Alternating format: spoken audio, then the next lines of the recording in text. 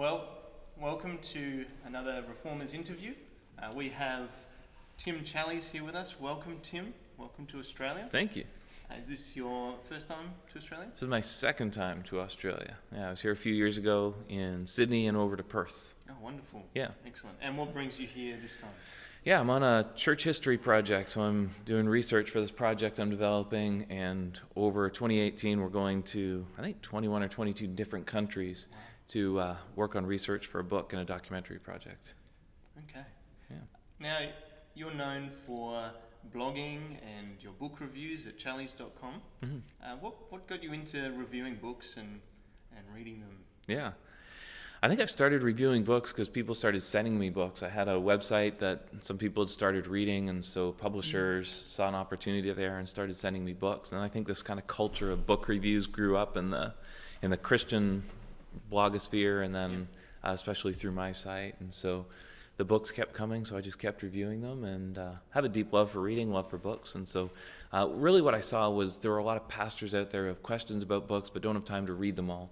And I thought a service I could offer pastors is reading the books and telling them here are the best and here are the worst. Excellent. And so sorting them for the pastors. Right, yeah, that's been a lot of it, is sorting them for busy pastors, and I hope they found that helpful. That's great. And we were talking just before the interview started about how you at times have been reviewing about a book a week and reading more than that. Yeah. Most of us struggle to read a few books a week. How on earth do you get time to do that, and how do you approach reading a book that helps you in doing that?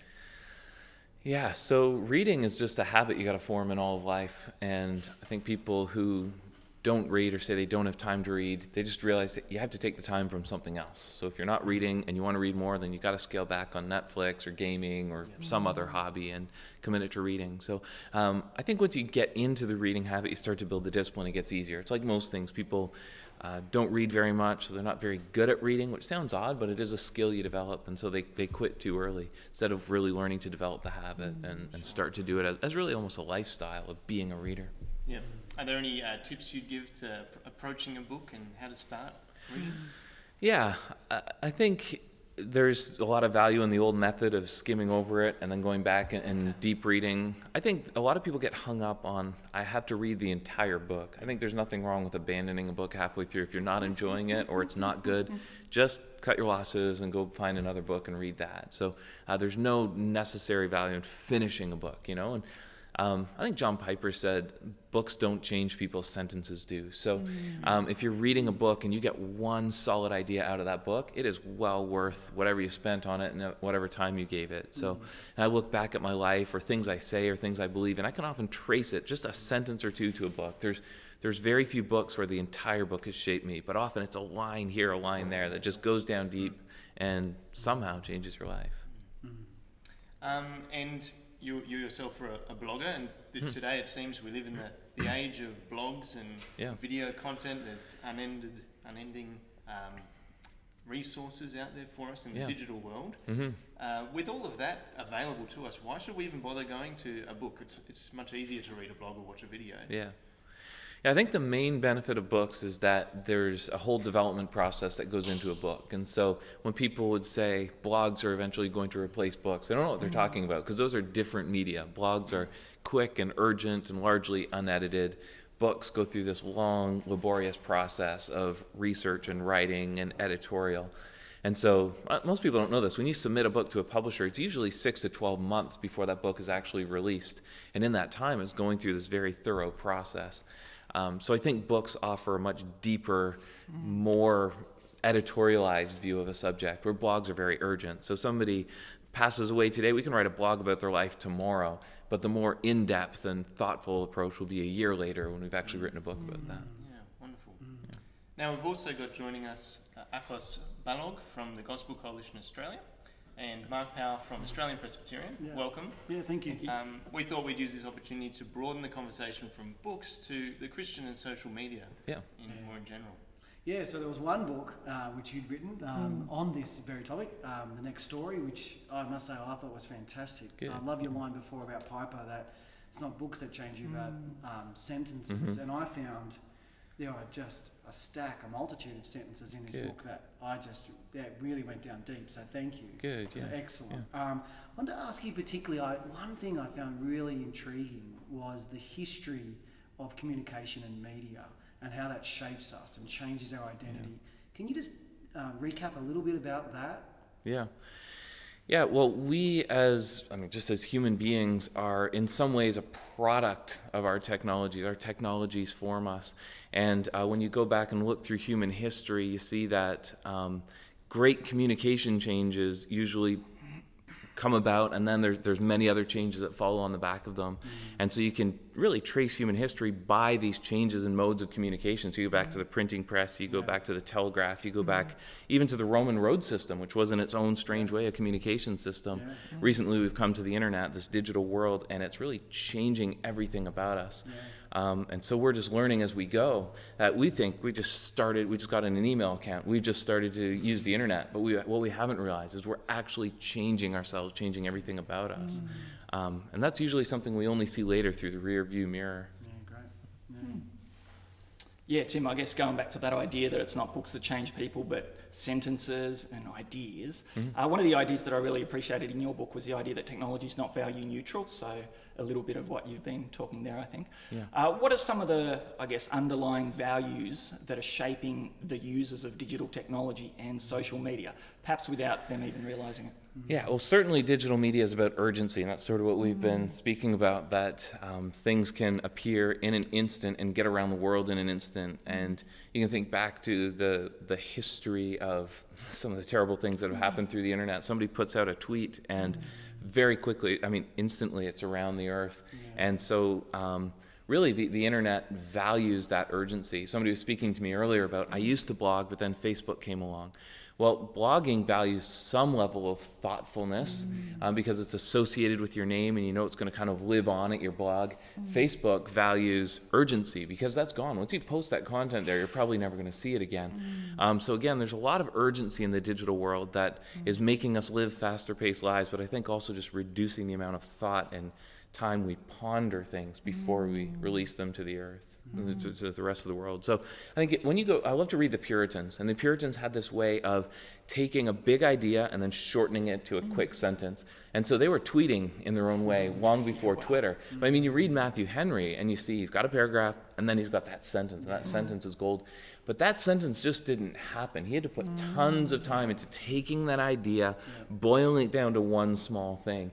I don't think we're doing that today. We're just being urgent. We're not being thoughtful. What are some of the, you talk in your book too about the idols in our hearts, and that it sort of fuels our addiction, that I must keep scrolling, through. Yeah. Can you talk a little bit about about that tension and that dynamic? Yeah. Well, I think if you look at technology and the history of technology through a Christian lens, we see that technology is very closely related to idolatry. Our technologies have a way of feeding our idolatries. And so if I really make an idol out of popularity, I love to be popular, I love to be well known and well thought of, well then our technology is very, very able and willing to help further that idolatry. And we can see that usually in other people. We can see how technology furthers their idolatry. But of course, it's also true that technology furthers noble purposes. So if we're truly about, we really want to see God's word go out. We really want to see people encouraged. Technology is willing to help us with that as well. And on that note, I love Gospel Coalition Australia. It's one of the sites I follow, read it every day. And I think it's a great example of using technology to reach out to a country, a defined group of people. We want to reach them. And technology is wonderful at doing that. It's not value neutral. But on the other hand, it can always be harnessed, almost always harnessed for really good purposes. But we just have to have an awareness that those bad things can seep in as well. So we just got to be mindful of that. Yeah, sure. So I think you've sort of answered my next question, but what are some of the attitudes, or what should be the overall attitude that Christians should have when approaching digital technology and social media? What should be our approach? Well, I think inevitability on one level, which is this is the world we live in. So you speak to some parents who are saying, well, I don't let my kids do this, I don't let my kids do that. Part of our parenting now is teaching our kids to use these things well. We get 18, 19 short years with our kids and then they're gone. By the time our kids are gone, we ought to have really trained and mentored them in how to use these things. Our kids have to be media savvy in some level. They have to be able to use these things without completely falling apart as soon as they're out of our purview. So I think that's a very important thing that a lot of people overlook. And then just, I think, again, that sense of urgency, reducing that sense of urgency. There's very little you need to say right now. For every tweet you write, delete 9 out of 10 of them, and you'll be a better person. The world will be better for it. Just be aware that face-to-face communication is still better. As good as email is, as good as FaceTime is, as good as Twitter, all these things, they're all blessings. They're all good. But there's something about face-to-face, the big promise of the gospel. We get to be face-to-face with Jesus Christ. We love the Bible. We're longing for the day we can be face-to-face, right? That's no knock on the Bible. That's just an acknowledgement that being face-to-face is better. That's what we long for. And I think we've got to realize that's true of our digital communications as well. It's still better to be together. There's this fantastic chapter you have in the book about distraction. And I think you even mentioned an example of you're in church and there's a lady singing a song and she's on Twitter or she's on social media. What do you think that's doing to us spiritually can you talk about that dynamic when we come to worship? When I first wrote the book, we were just I think the iPad had just kind of come along, and so we were looking at that as a Bible replacement. And at the time, people were writing articles saying, take your paper Bible to church. That's very, very important. Today, that's irrelevant. I mean, you look around, especially young people, nobody's got a printed Bible anymore. It's just media goes on, technology goes on. But the beauty of the Bible is it was a single function device. You'd be reading your Bible and it would never buzz and a little notification about Facebook or something pop up in your Bible. It did one thing. Worst thing, you'd flip to the end and see maps, and kind of lose yourself in that. But it was a one function device and it did it well. Our phones are equally good at showing us the Bible, and I love reading the Bible on my iPad, using my software for it. But I've got to be aware there's a lot else. It's not a single function device. It's an almost infinitely functional device. And so those functions are all competing with one another. And our technology has advanced, but not to the point yet where I can now make my iPad do just one thing.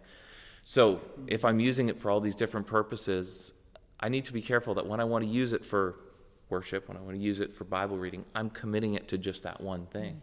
And that's a very difficult thing to do. I think lots of us can say we've been interrupted in our prayer or in our scripture reading by that very device we're using to help us pray or help us read scripture. You also mentioned skimming. That whole idea of when you're looking at a digital screen, it's just so easy to go across the page. What is your thoughts about, I know Akos and I were talking about this before, about coming to church with a digital phone or iPad compared to, say, a paper book? Is there anything lost by not having that hard copy? So I think a working definition of technology is everything that was invented after I was born, right? So, I mean, we would say the iPad is technology, but the book is technology too. Jesus never used a book.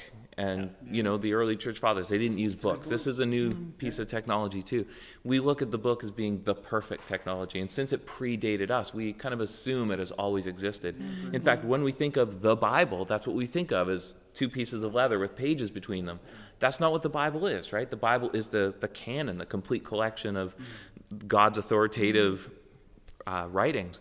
So Jesus knew the Bible as scrolls, as parchments. Okay, so the point being, our kids are not going to think of the Bible as a printed artifact. They'll think of it as an app, and it'll still be God's word, because God's word is the canon, the collected scriptures. So we're in this transition period now where we're inventing things, but we haven't really mastered them yet. We've got this great device called an iPad or called a tablet or whatever that can do many, many different things.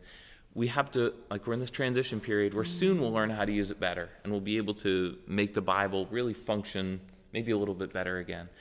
But again, it's already lost. It's already too late to say, should we go to app Bibles? We already have. You just look around the church now, and that's what you see. So there's an inevitability to it. So now let's focus on using it well, I think. That's great.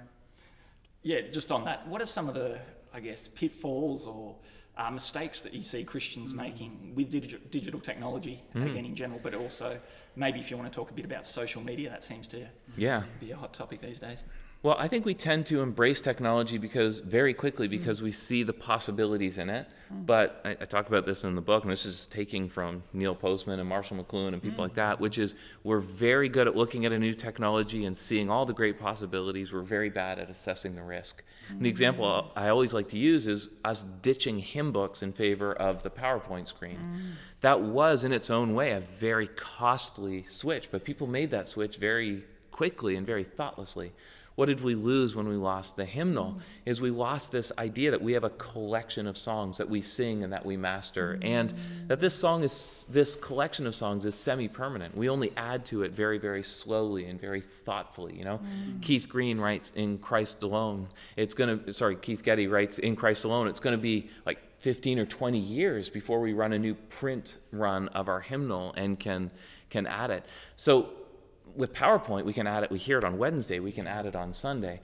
Maybe that just shows us what's going on in the world of technology. That this happens in lots of things, including changing our print Bibles for digital Bibles. We move ahead very, very quickly without properly considering the risks. You think about getting rid of our paper church directories in order to do an electronic version. I mean, it seemed like a very good move. Saves money, saves printing costs. It also gets rid of all the old people. They're not on Facebook. They're not using their computer, so now they don't have a directory.